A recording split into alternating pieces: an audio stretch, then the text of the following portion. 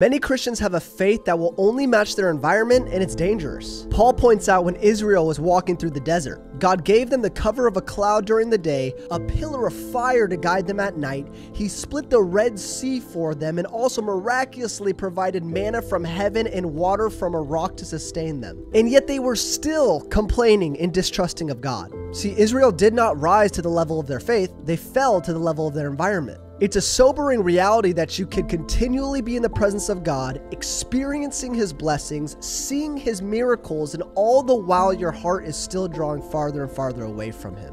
Don't let a good environment trick you into believing that you have a strong faith.